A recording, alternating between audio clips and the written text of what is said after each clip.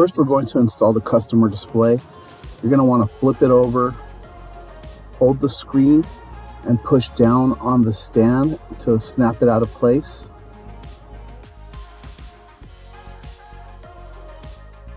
Once you have it out, you can see that there's 4 holes in the corners, and that's where we're going to line up our VESA plate to slide it in.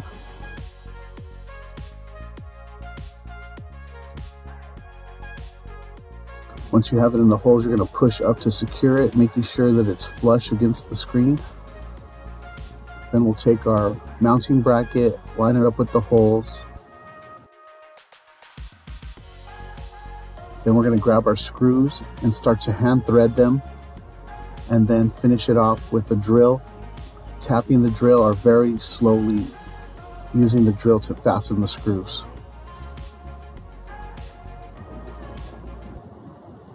Once the bracket has been fastened, we're going to take the flat USB-C cable and run it through the pole. Once you run it through, you're going to go ahead and screw in the customer display. It also has the capability to tilt, so you can do that once it's in place. Next, we're going to work on the PC. You're going to flip it over and then squeeze the metal wires, pull them out so that you can insert your USB-C cable. Remember, for the PC, the USB-C cable is round. So once you get it in there, you can push the wires in to make sure the USB-C cable stays in securely. We're going to put our mounting bracket in place. And for the PC portion, you use a nut and bolt. I just hold the nut with my hand and screw in the bolt with the other hand to get them all started, and then I'll use a drill to lightly fasten the nut and bolt. Next, we're going to run the cable similar to how we did the customer display. Once it's in, you're going to screw in the PC, and this also has the capability to tilt. Now we're going to move on to the cash drawer. Flip it over and you'll see an RJ45 port there. You're going to take your cash drawer cable, and the bigger end on the cash drawer cable is the RJ45, so just plug it in, flip the cash drawer back over, and now we'll move on to the printer. You're going to open that and insert the paper just how I'm doing it here.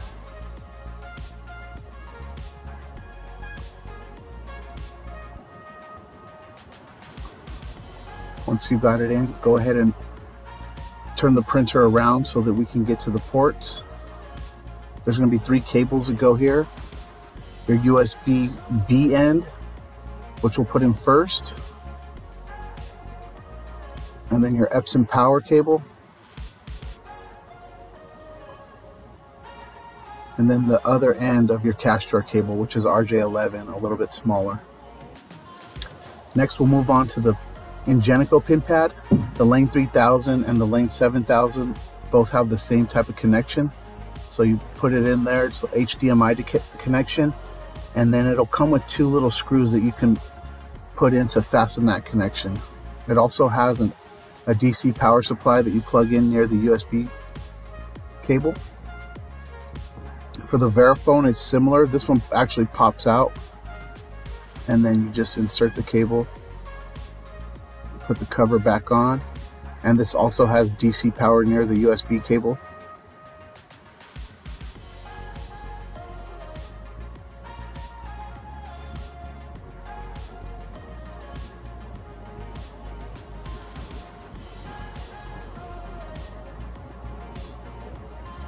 Here I'm showing you how I run the pin pad cables into the hole here. Next, we're going to use the scanner scale. Just flip it on its side, and it's easier to plug in and see where you're plugging things in. First, we'll put the 12-volt DC in. Just make sure it's in there securely. Next, we're going to take the RJ45 end of the serial cable and plug it into the POS port. Once we have it all plugged in, we can flip it around and put our platter back on. The power to the Zebra has 3 pieces. It's the cable that we just plugged in, and that connects to this power brick. And then it has an AC power cord, like a standard computer power cord that you plug in, and then that goes to the wall.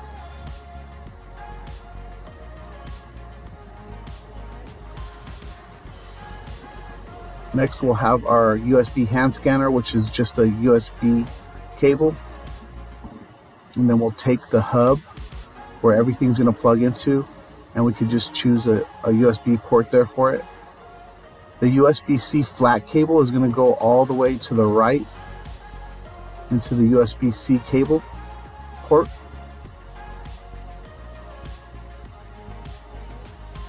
And then the round USB-C cable is going to go into the center USB-C port, and that will have a lightning bolt next to it indicating that it will power. Next, the printer USB, then our pin pad USB,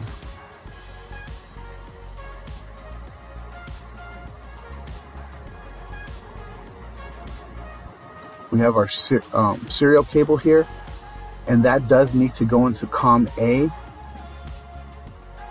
the serial COM A port.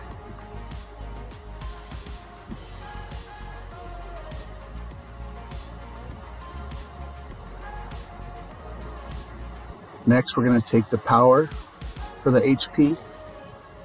Go ahead and plug that in. And then just do a quick review, make sure everything's plugged in and fastened. If you need to, screw that in. And then last, we're going to take our internet cable and plug that in all the way to the right there. And now you just power your PC on.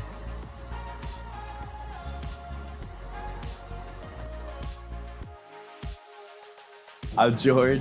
I'm a 4th generation grocer. Want to say welcome to the team. We're looking forward to supporting you in all your point of sale grocery needs. Make sure to subscribe to our social media, our blog, and then we're also coming out with the podcast. If you ever have any feedback for us, love to hear it. Make sure to email us and just let us know. Always learning and we're always growing. Hope you can be successful because your success is our success. Thank you.